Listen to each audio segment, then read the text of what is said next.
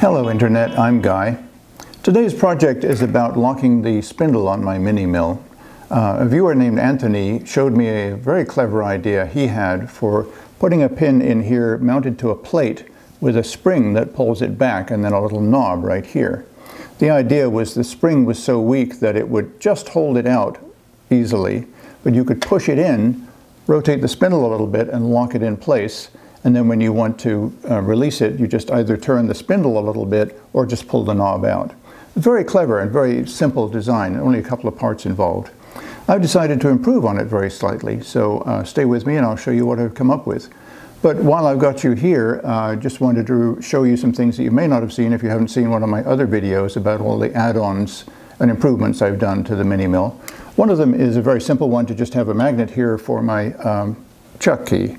And of course I put a big chunk of Delrin on the handle to make it just more comfortable to hold. And then I made this little thing here that just clips on to allow me to use a handle here to turn the Z-axis. It's just more comfortable. So here's the plan. This is the original locking rod, and this is a spring I'm planning to use. If I make a small groove right here and install an E-clip, then the spring can push against it rather than being trapped underneath the Z-axis cover here. So this is going to be sitting here under compression. If a lever, a cam lock lever, is locked down like this, then that will actually pull it out, so it won't be under spring tension. And then if you lift the lever up, it will push this spring in and force it into the locking position. So you'll have this clear indication with the handle of this locking cam sticking out that you're in the locked position, and then you can just quickly flip it down in case you need to quickly get to it to release it. So this locking arm is a really crucial part of it. But also I'm going to be making this bracket right here that will secure it to the Z-axis cover.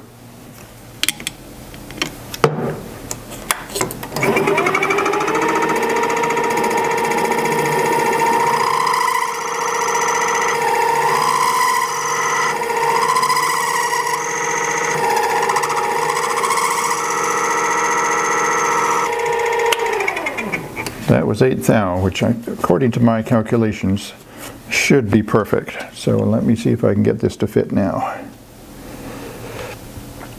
I'm not sure that's going to go on there. I'm going to give it a try with a pair of pliers.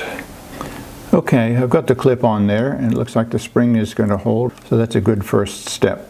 Okay, so I have a chunk of 1/2-inch aluminum plate marked out for a block here with a cutout where the slot will go through, the pin rather. So let's get this going.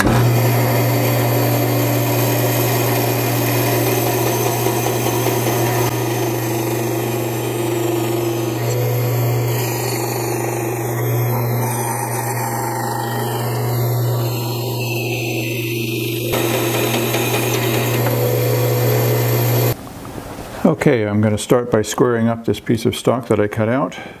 Put a little WD on there. Get my fly cutter going.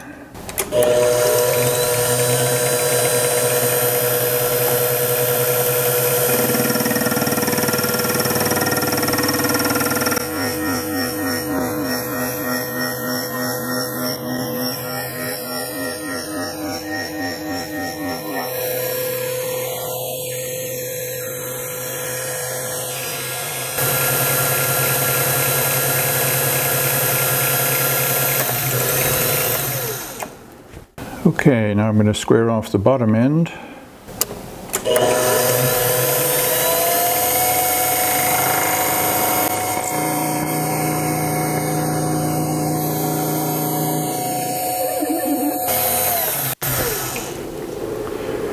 And now I'm going to do a single pass to clean out the cutout here.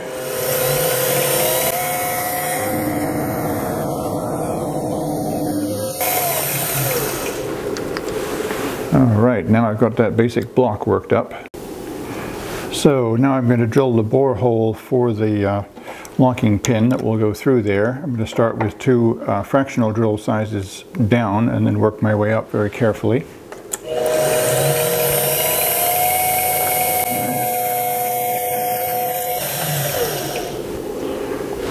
One more drill step up.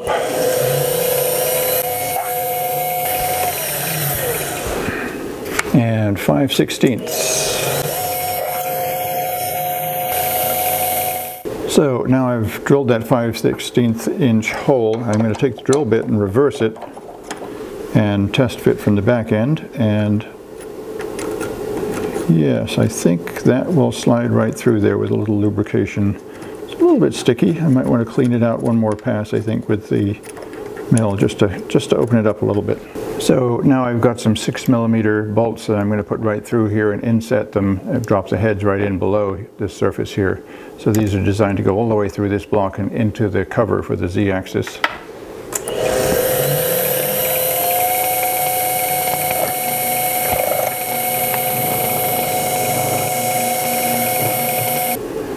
Well, it turns out my 6mm drill bit was dull, so I'm going with a 15/64 bit, which will do just fine for this application. I just need a clearance hole.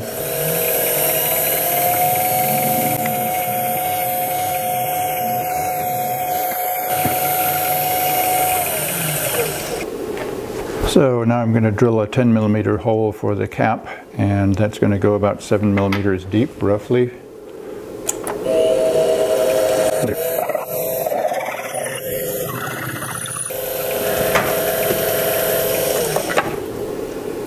And a quick check to see if that head will drop in nicely, and it will. All the way in? Yes. All right, let's do the next one. The original Z-axis cover plate had Phillips head screws, and I don't much care for those, so I'm going to put some hex cap screws in here, metric of course. Get those in there and secure it nicely before I start aligning everything. I don't know whether you caught it, but it looks like I drilled the recess for the heads of the mounting bolts on the wrong side. So I'm going to have to reset up and recenter to find the centers for those. Just drive this around a little bit, and that looks good. Lock down the machine, and then I'm going to drill those out. Last time you saw me drill the recess for the cap screw head with a drill, and of course that was less accurate. So I'm going to start with a milling cutter that is just a hair undersized for that particular 10mm drill. Get that done to depth, and then I'm going to tidy it up with the drill bit.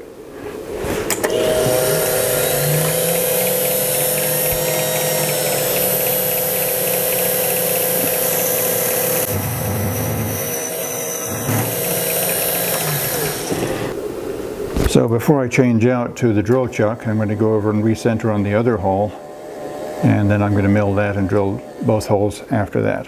So recentering.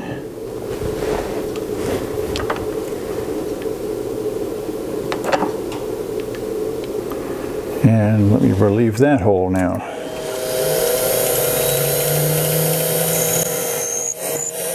And so back to a 10mm hole all over again. All right, double check my clearance. Yes, yes, that will work. Okay. All right, so here's the initial test fit of the parts minus the locking arm that I'm going to put on there. So if I squish this down and I rotate the spindle, boom, that drops in just fine. So now I'm going to mark these holes and drill them in and tap them in to the Z-axis cover plate here. And then I'm going to work on the arm here that will be the locking cam. So I've cut off the shaft a little extra long to start with, and I'm going to center this whole system up just nicely to where it's where I want it. And then I'm going to use my wrench to just use the screw, hopefully, to make a mark to where I'm going to make my first hole. Let's see if that worked. Yes, I can see a bit of a mark there. Over to the drill press, I've got a number 4 drill, which is a good tap size for going into steel for a M6 bolt.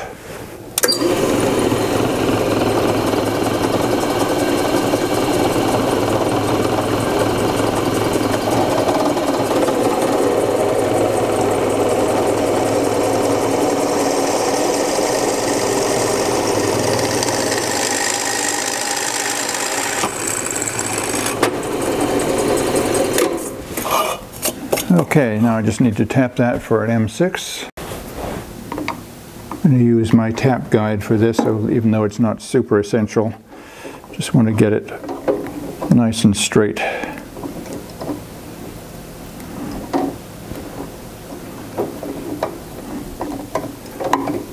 Yeah, that's only 1.5 threads at best, but I think it's enough to get a bite.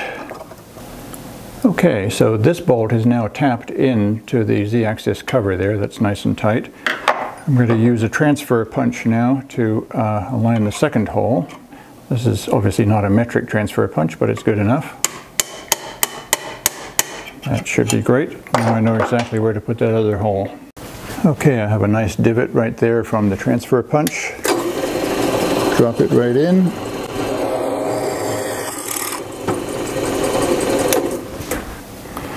Okay, I used a square here to get that fairly level. And now I'm just going to tap this other hole. Whoa. There it goes. Well, it doesn't take much. It's not a lot of metal there. Okay, so reinstalling with both holes drilled and tapped. That one right in there. Get this one started. There she goes. All right. Tighten those down a little bit. There we go. So now I'm going to rotate the quill and let's see if this thing just drops into place. Oh, it is already dropped in place, I guess.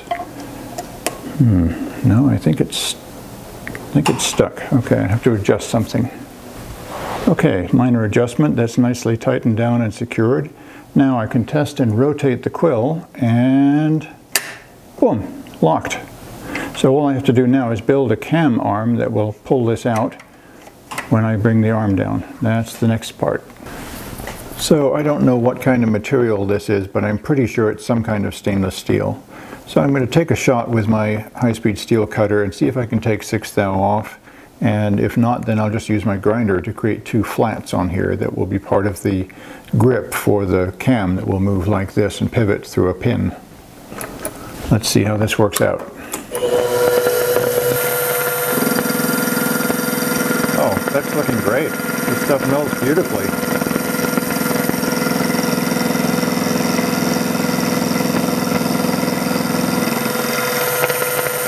All right.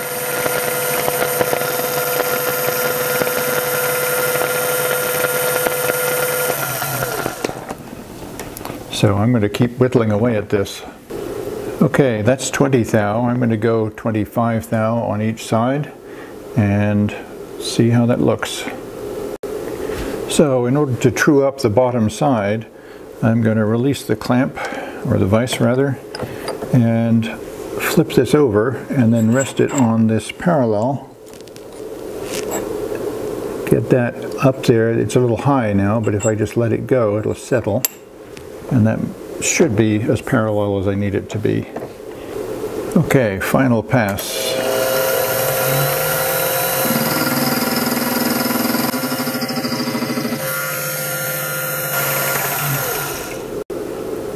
Okay, this looks pretty good. I actually went down to 30 thou off of the radius on each side, and I've got a nice flat surface there that I can work with to attach the camshaft, or the cam arm, I guess. Okay, I established center on both axes, so from side to side, and the equal distance from the end. I'm going to do a center drill now.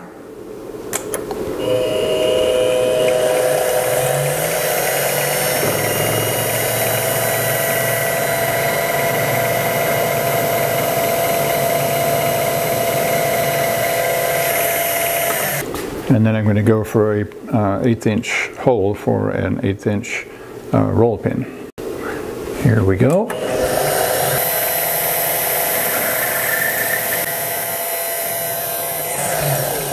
I'm not sure what that metal is, but it drills like a dream and machines beautifully. It's like butter. I changed my mind. I'm going to go up to 9/64. So this hole will be the pivot around which the roll pin swivels. Let's have a look at the roll pin, see how it fits in here. Yeah, that'll pivot just fine. It'll give us some wiggle room so that the whole thing can have a little slop. All right. Okay, so now I'm looking at a stick out from this edge to the center of the hole, roughly, of 0.588. And then when I drop it in, that's a very nice snap action. 367. So I'm considering using a piece of UHMW plastic because it'll bear on this surface as it pivots around. I'm going to be making a curve right here so that as this drops in, it'll pivot like that. So you'll pull the lever down and that'll pull it out, and you'll let it go and it'll fall in. So I have to figure out now where to put this hole and where to make this radius. That's going to be fun. Oh, and of course then I have to slot this out to have this go in there and pin it. So I've drilled a hole in this material here, and I've measured in the 2 dimensions that I need. If I make this curve, I'm hoping that this is going to give me just what I need. So I know this material is kind of hard to work with, but it's great for a prototype. So I'm going to try and cut this out on the bandsaw and sand that to that radius and see if this is going to give me what I need. Then of course I can tidy all this up and make it into a nice lever. Okay, proof of concept test. I've got a drill bit in here that's the next size down from an 1/8 inch. And so I can pull that open like that. So now it's free to turn. Then if I let this up, boom, that seems to be working just fine.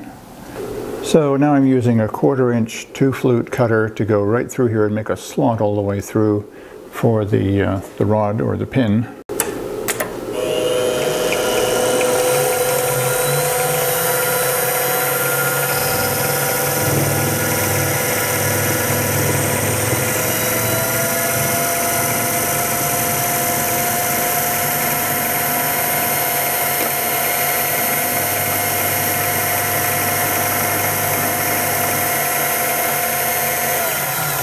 This stuff is messy.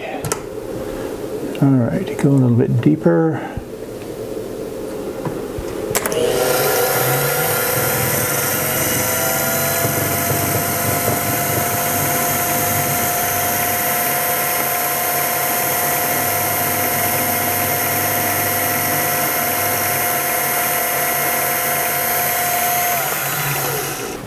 Okay, I've got this all cleaned up with an X-Acto knife, and this will drop right in there, and we'll pivot around there, all degrees of action, of movement. So all I have to do is pin that, and I'm going to test it with a drill bit and see if it works. Okay, so I've got a drill bit in here, and as you can see, if I pivot this up like that and rotate the quill, eventually it will just go boom. So that's locked, and then I can just release it like that. So I've decided to round over these edges to start with, and maybe I'll just leave it at that. And of course I'm using a woodworking router bit to do that. Yeah, I know it's kind of heresy in machining world, but I have a lot of router bits and I like to use them. If you haven't seen my previous video on this subject, router bits are a great way to work with non-ferrous materials. So here we go, I did one pass, I'm going to tidy it up.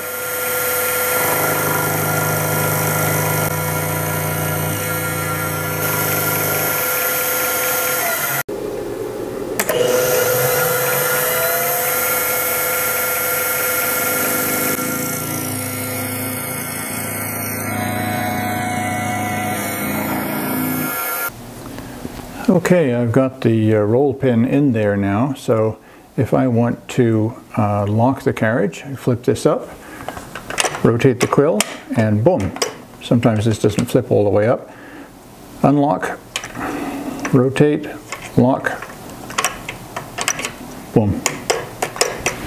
So this is just a placeholder. I'm going to do an improvement on this eventually, but the idea is there. This cam action, it works really well. And I like using some kind of plastic material. The UHMW is a nice material to guide against the aluminum. So this works really well. Well, I guess I'm not going to be using this anymore. This seems to have worked out pretty well.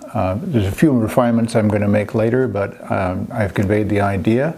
If this is helpful to you, give me a like and subscribe, and stay tuned for more interesting projects like this and other things that I'm going to be making using these tools, in addition to upgrading my mill and my lathe.